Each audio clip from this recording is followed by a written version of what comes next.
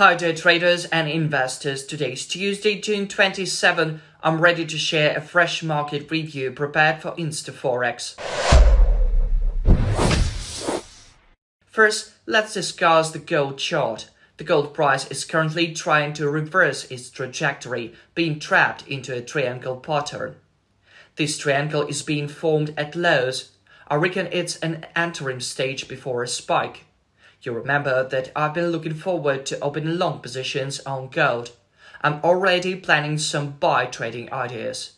My buy plan is based on clear technical reasons. Last week, the trajectory depended on a buying impulse. The swing high is still valid. It's detected on the 15-minute time frame.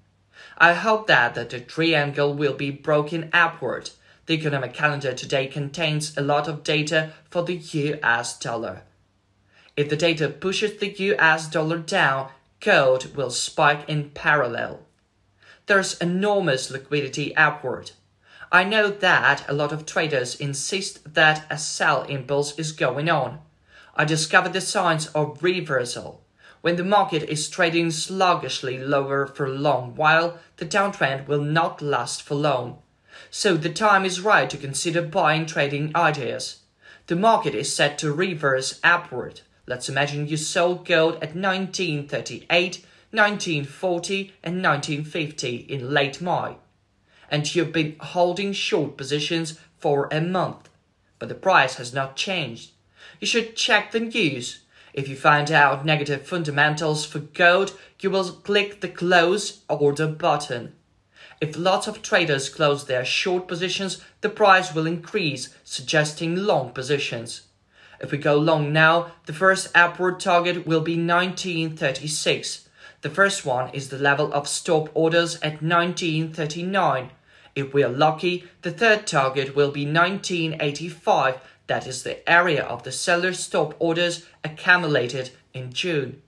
Perhaps this puzzle will be solved today after the news. Before we discuss the euro-dollar pair, I remind you that last week, gold made a downward correction on the uptrend. Those who went long on the euro-dollar pair last week have already earned something. Last week, I advised you to stick to long positions. American traders bought the pair last week and tested swing highs that occurred on June 23-26. The uptrend is still going on, though facing resistance. If you open long positions, this resistance level will be the first upward target. The price could make a downward correction, suggesting modest trading opportunities. I advocate for long positions in light of the previous moves. If the price passes the first resistance, a double top will be ahead at 1.11. The second target is also realistic. The pound-dollar pair has been trading water. Today it has triggered stop orders upward. I reckon it could tumble. I found both upward and downward targets. I'm not trading the pound-dollar pair for a while.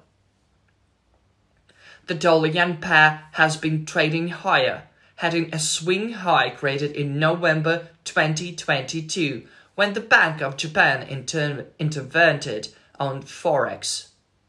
Currently, the instrument is approaching the levels which could be interesting to the Bank of Japan. The bank could go short on the yen as it did last year. That long black candle means Forex interventions to strengthening the yen. Then stop the yen's free fall at 146, 150. Be careful in this area. It's around the corner. That's all I wanted to tell you today. See you later.